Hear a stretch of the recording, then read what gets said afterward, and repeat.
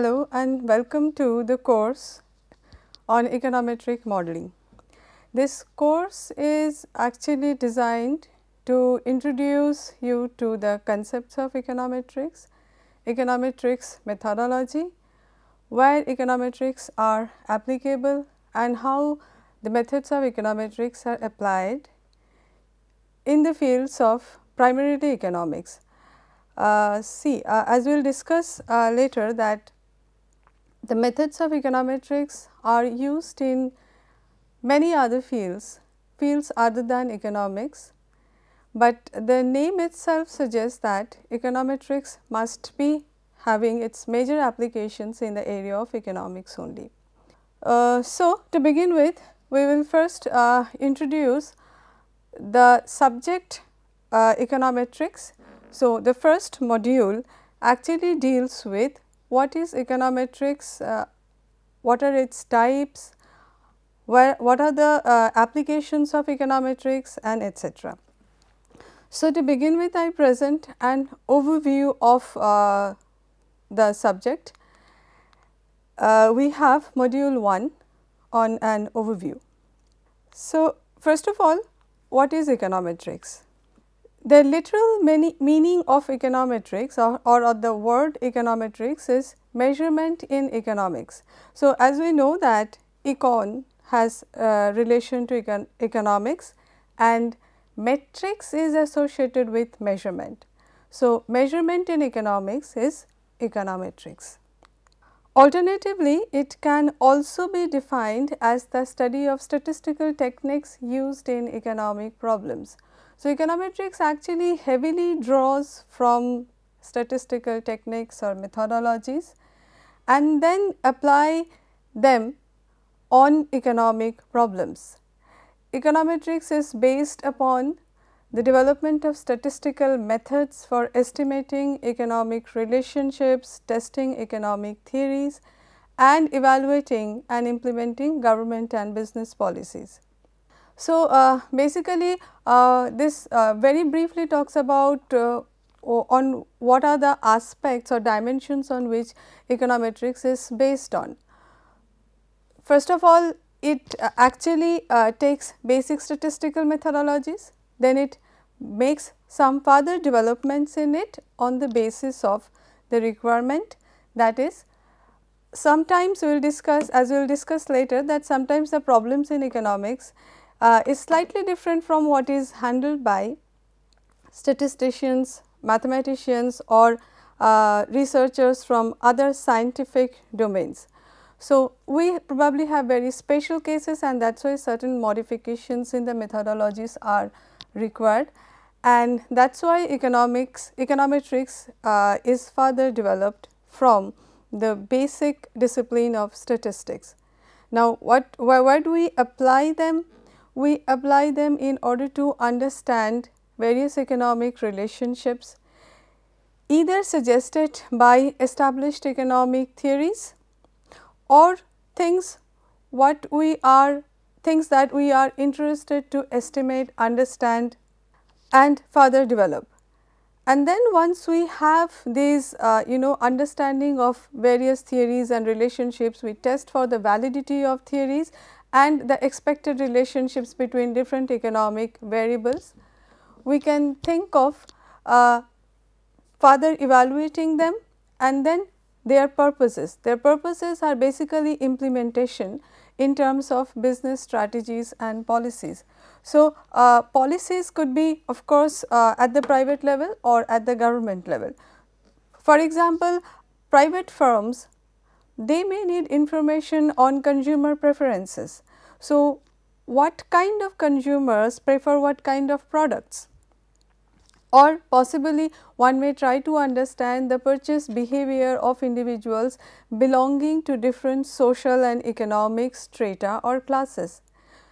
That is the aspect of business entities, whereas when it comes to government entities, then they also have certain interest. They first of all are interested in understanding how the economy is doing, where the economy is heading to, and how further improvements can be done. For example, as we can see that in recent years or rather in recent times, because of COVID-19 pandemic, all the major economies in the world are heavily affected.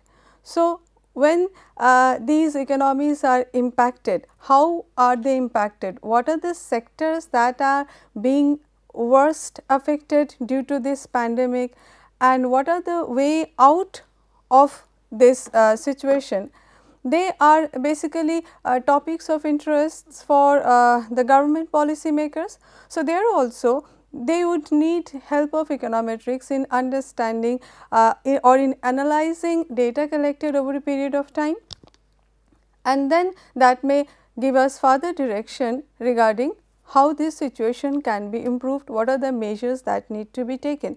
So, econometrics is that's how based on the development of statistical methods, which are actually also important or useful for evaluating and implementing government and business policies as well. The most common application of econometrics is the forecasting of important macroeconomic variables such as interest rates, inflation rates and gross domestic product, to name a few. We can have a very long list of variables that can be predicted using macroeconomic data. So, as I was talking about the impact of COVID-19 pandemic, then very recently or probably throughout the 2020s, when the pandemic impacted many countries in the world, we could see or we have seen that IMF has on a regular basis come up with projected growths for various countries. So, it has also predicted or projected growth rates for India, and similarly there are Indian agencies also, including government sector, they also come up with projections for future growth rates, that is GDP growth rates. So, these predictions are certainly based on methodologies which are part of econometrics. So, and that is the most common application we can actually think of, or we do think of, as econometrics is the most important, or econometrics probably provides us with the very basic tools of forecasting important macroeconomic variables. But while forecasts of economic indicators are highly visible and often widely published, econometric methods can be used in economic areas that have nothing to do with macroeconomic forecasting. So, for example, that's the example probably I was trying to give, that we always do not need to forecast thing, or probably there could be forecasts beside macroeconomic forecasting. For example, I am going to launch a new product. That product could be anything starting from say a detergent powder. So, I want to launch it at the local level first of all. Then what happens is that I need to understand what are the consumption pattern of a detergent powder among the consumers in that locality. So, for that I would need to collect data, and on that basis what I can find out is that what is the future projected growth rate of this particular sector.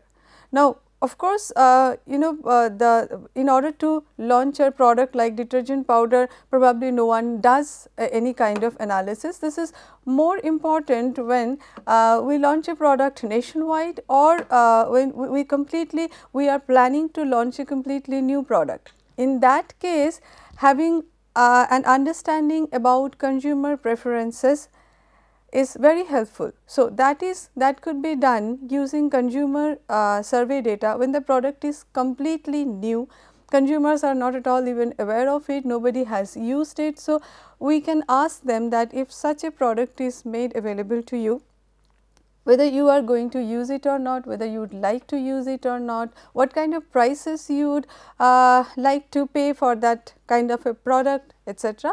So, these are the questions one can generate from a consumer survey, and we can do some basic analysis using econometric tools to understand what would be the possible demand for such a product.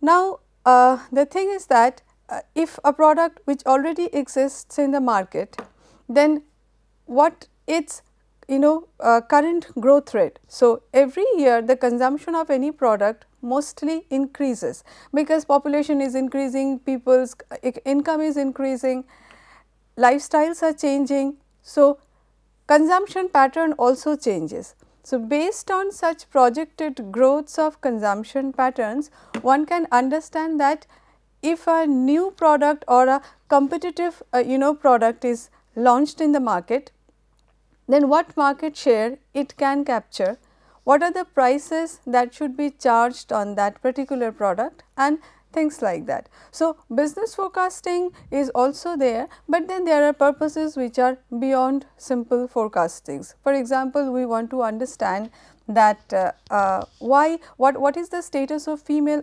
employment in the Indian economy. So, female employment level is much less compared to male employment level. What are the reasons behind that? Has it something to do with education level? Has it something to do with marital status, location, etc.? So, there could be many factors, family income, the job prospects, a particular the development of the job market, etc. They are actually very important factors in determining whether a female gets employed or not. Also, other factors include the social security system in a particular city. In the cities or places where women do not feel insecure, they may feel like going out for work more compared to places or cities where possibly security is not that much. So, given all these things, they are also examples where econometrics methods can be applied. The main techniques employed for studying economic problems are of equal importance in financial applications. So, finance is also another area which though not exclusively use econometric methods, but it also uses econometric methods heavily. So, finance and economics are the major areas where econometrics is used, but it is used in a wide variety of other fields as well, including political methodology, sociology, health economics, medical research, environmental economics, economic geography, transportation, engineering, and numerous other fields. Practitioners in these fields and many more are all heavy users of techniques of econometrics. Econometrics has evolved as a separate discipline from mathematical statistics because of the need economists faced in handling non-experimental data. So, since they, as I have told in the beginning, that these are simply statistical methods, or rather we have borrowed from mathematical statistics to apply them on economic problems. So, basically what are these peculiarities because of which we needed to borrow and modify according to our requirement. So, first of all we need to define between experimental and non-experimental data.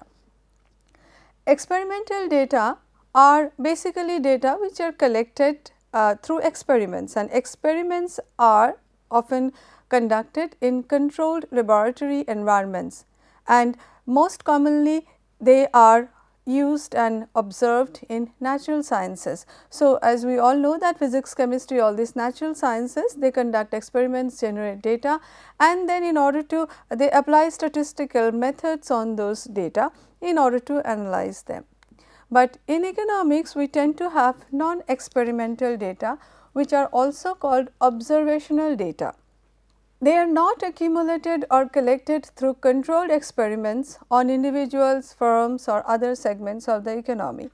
Now, there is something extremely important or interesting about this non-experimental data or observational data, because they are naturally occurring data.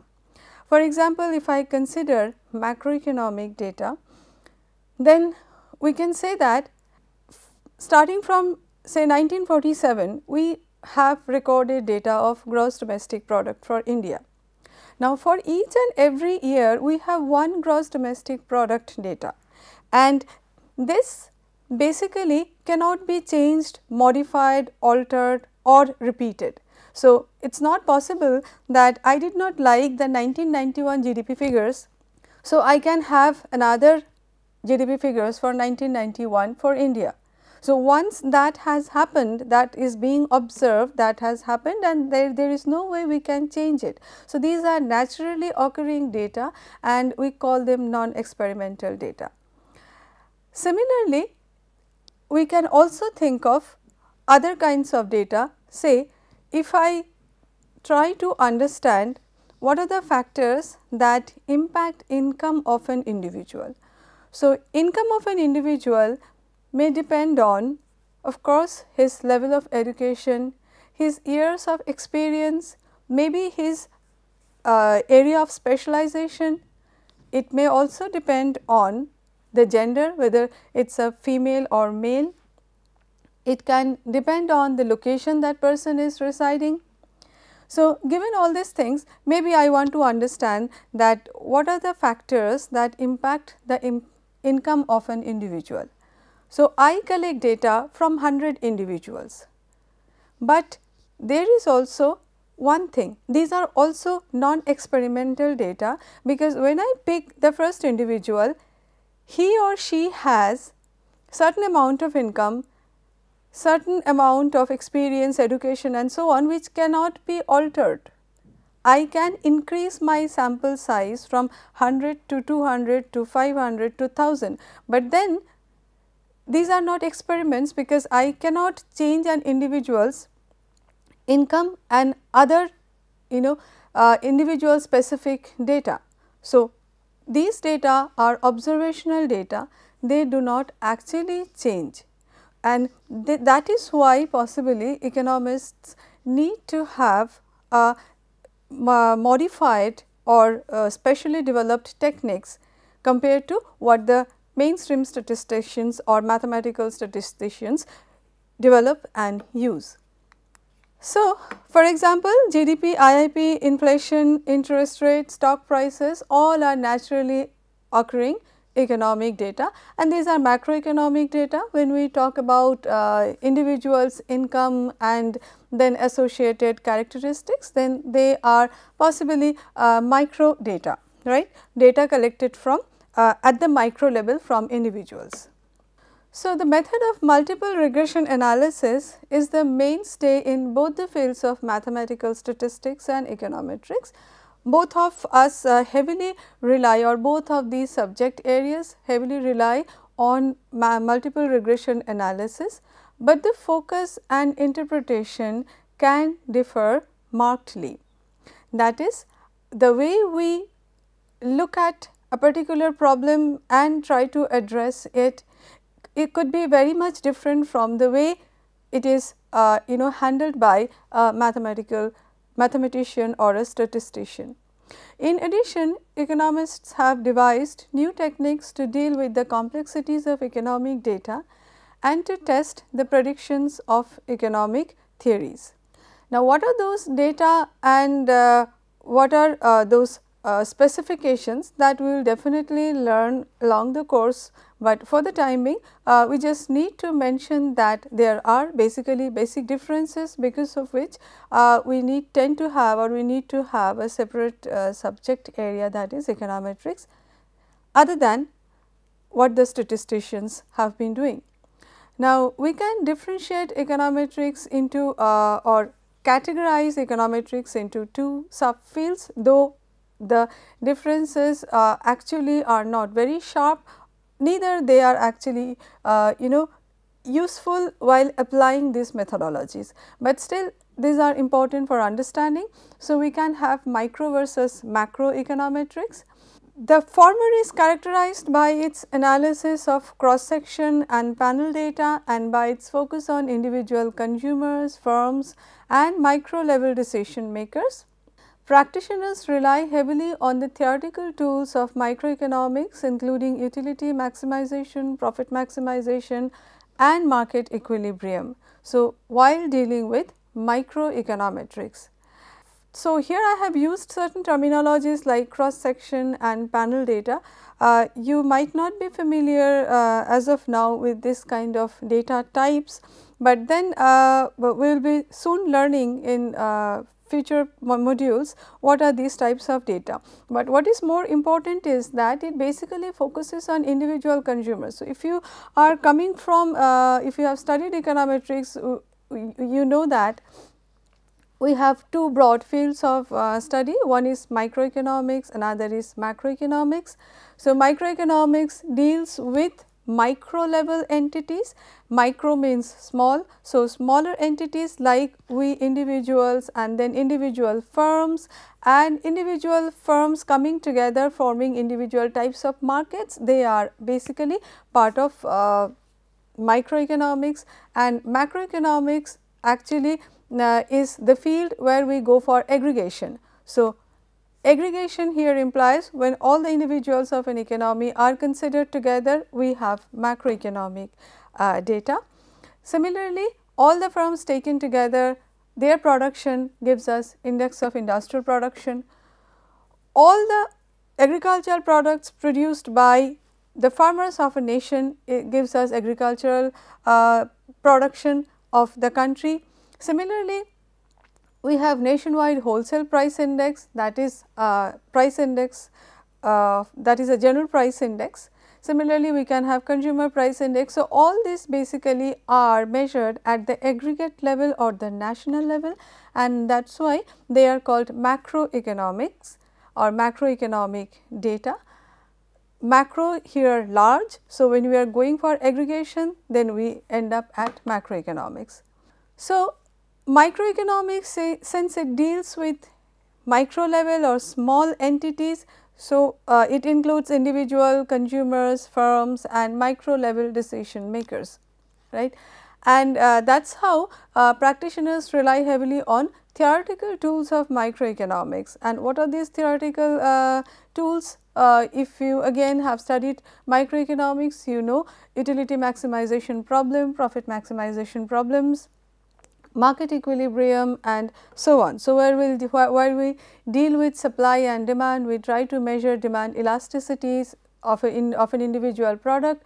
They are basically part of microeconomics, and when we try to estimate elasticity, demand elasticity, supply elasticities of individual commodities for a particular market, then they are part of microeconometrics. Macroeconometrics is involved in the analysis of time series data, usually of broad aggregates such as price levels, the money supply, exchange rates, output, investment, economic growth and so on. So, as I have already defined macroeconomics, these are basically concepts which are studied and covered under macroeconomics, and consequently you can say that when we use econometrics in order to analyze these kind of data, then they are called macroeconomic data. So, things which are measured and studied at the aggregate level and the methods applied to understand those data is macroeconometrics. Now, we come to examples of applications of microeconometrics. Now, here I actually have quoted some of the studies. These are basically very well known or popular studies, and that is why they have been referred to. So, interested students can also get back to the original studies and understand what are the problems that have been handled there and what are the methodologies that are being used there. For example, one study by Ashenfelter and Heckman in 1974, which try to understand what are the likely effects on labor supply behavior of proposed negative income taxes. So, when income taxes are imposed, then how the labor supply or the laborers are going to react by changing labor supply or availability of labor in the labor market. So, a similar study is, or maybe not similar, rather other microeconometric studies are, for example, Hanushek in 1999, Hawksby 2000, Angrist and Levy in 1999, where they try to understand, do smaller class sizes bring real benefits in student performance. So, here one is trying to find out the impact of class size on students' performance. Is it really the fact that if the class size is small, then students' performance improve. Then another example is from Rifahan et al. 2003, where he examines, does the presence of health insurance induce individuals to make heavier use of healthcare system? Is moral hazard a measurable problem? So, now the thing is that one is probably checking the problem associated with health insurance. How how individuals can try to exploit health insurance policies provided by insurers. So, whether there are moral hazards or not. Moral hazard here actually refers to a situation where possibly two parties involved in a transaction do not provide equal amount of information or sufficient amount of information, positive information to each other. So, both the parties involved in the transaction do not have equal information. One has more information, the other one has less information. So, the one who has more information is always at an advantageous position and can manipulate the deal or the trade. So, when the trade or the deal is manipulated, then the person who is having less information may be at a disadvantageous position. If that disadvantageous position leads to some further economic costs associated with possible problems coming up, then that is what is called moral hazard. Anyway, that is these concepts are actually beyond the scope of this course, but very briefly what it implies is that suppose I am taking insurance from a company, but I am not providing complete details of my health status, of other information, maybe I am hiding some and I am being dishonest in providing certain information, then the insurer does not have actually complete knowledge of my health condition. This may lead to basically exploitation of the health insurer, that I may make future claims very frequently, or I claim probably every year I make claims. So, which I actually did not disclose to the insurer. These are the kind of problems. Now, examples of applications of macroeconometrics include, does a monetary policy regime that is strongly oriented toward controlling inflation impose a real cost in terms of lost output on the US economy? This problem was addressed by Sujata and Rick in 2001. So, it basically deals with monetary policy regime and what kind of impact it has on output when the regime actually tries to control inflation. So, people from economics background knows that when you go for a very tight monetary policy regime, that impacts the growth negatively, that impacts the inflationary situation positively. So, inflation comes down, but growth falls. So, what kind of trade-offs are there? Are these trade-offs actually considerable and things like that? Is the relation between inflation and unemployment as depicted through Phillips curve stable over a long period of time? So, Phillips curve is actually again another a very well celebrated concept in economics, which gives an inverse relationship or a negative relationship between wages and inflation in an economy. So, it has been observed that Phillips curve in the context of some countries, that Phillips curves are actually not stable. So, Phillips curve keep on moving upward or downward, and this kind of stability, whether it is applicable in all possible other countries or not, what kind of behavior we can expect in terms of movements in Phillips curve, they can also be studied and they would form part of macroeconometrics concepts. But as I was trying to tell you in the beginning, that the boundaries are actually not very sharp or not at all sharp. For example, the very large field of financial econometrics is concerned with long time series data and occasionally vast panel data sets, but with a sharply focused orientation towards models of individual behavior. The analysis of market returns and exchange rate behavior is neither exclusively macro nor microeconometrics.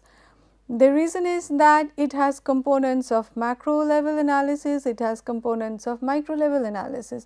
When we are considering market returns and exchange rate behavior, then at the aggregate level they are certainly macroeconometrics, but then when we consider individual stock prices and their impact on the market returns, individual stock prices and their impact on, we can also establish, if we concern ourselves with individual stock prices and returns associated with them, then they are specifically micro problems. But then individual stock prices and market returns, they are basically a mix of micro and macro approaches. So, that is how one can think of a mixed approach.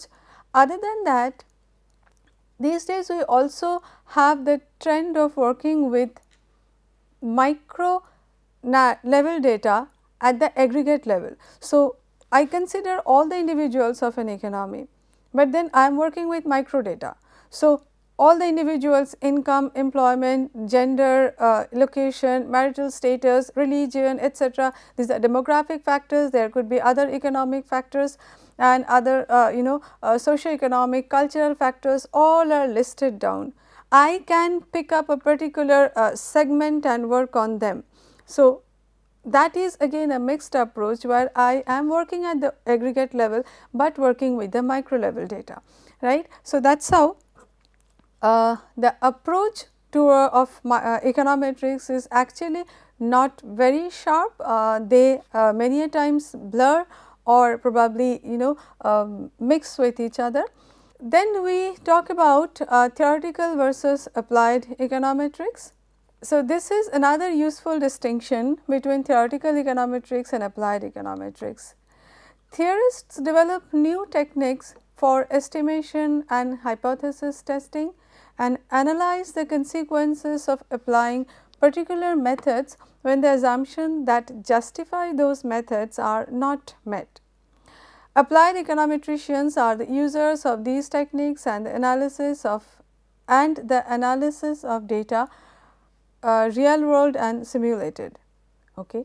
So, basically theoretical econometrics, they focus on development of econometric methods, that is setting aside any economic problems, they are rather into model building itself, and the data generated could be experimental data. So, data generated is basically through simulation, and using that simulated data they try to establish the theory that they are actually propagating.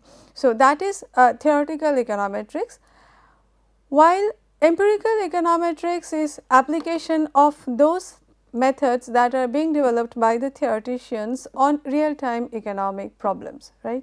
So, that is how we have the differences between theoretical and applied econometrics. However, again the distinction is far from sharp, because there are many instances where in a real time problem the existing methods do not appear sufficient, then further methodologies are developed and then applied on the real time data. So, while dealing with real time data, one may feel the need to further modify or develop the existing methodologies. So, here we have a combination of theoretical and applied econometrics. Now, we talk about empirical economic analysis. So, basically the field where econometrics is used, or specifically the field of applied econometrics.